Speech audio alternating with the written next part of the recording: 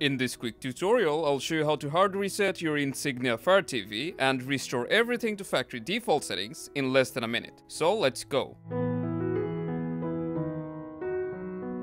To reset our Insignia Smart TV, we'll need to go to settings. So from the home screen, we'll go all the way to the right and highlight the settings or gear icon, then go down to device and software.